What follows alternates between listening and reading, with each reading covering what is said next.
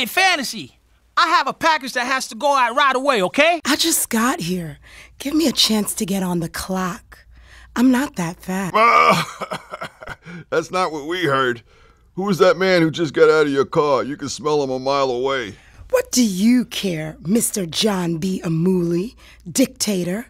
At least I didn't name my son Mussolini after that jerk. That's telling him, sister girl. He's just mad because you won't date him. At least I don't go around dating homeless men.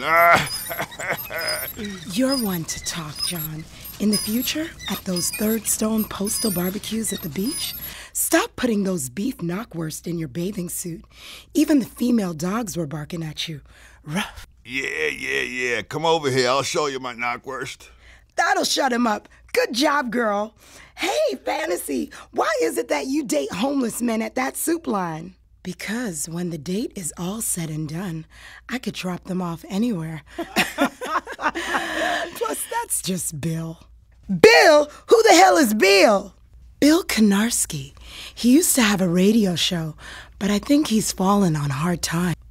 I heard of Bill, who has a best friend in a wheelchair, but at the time Bill was with his friend, he had a heart attack and died, see, while with him. And Bill tried to cash his check while he was dead and told the people in the check cashing place he was sleeping with a hangover.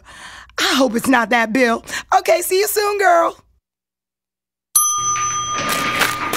Hey, what about the face value money? Mister, come back here. You have to scan the package with the machine before you give it to me for delivery, Supervisor Hank. Don't you think I know that, local? I've been done did that. What did you say, Mr. Hank? I've been done did that. And you talk about locals English? Jeez. What the country coming to when I speak English better than you, and you were born here? Shut up, local, before I put you on report. You can't even spell report. I hate you get your nephew to write up all your reports. That's why he's sending you, Fantasy, to deliver the package for him. His nephew's a rapper. What kind of a rap? Okay, couriers, enough of these questions about my nephew. If you must know, he's a stripper rapper. Now everybody has to deliver the parcel.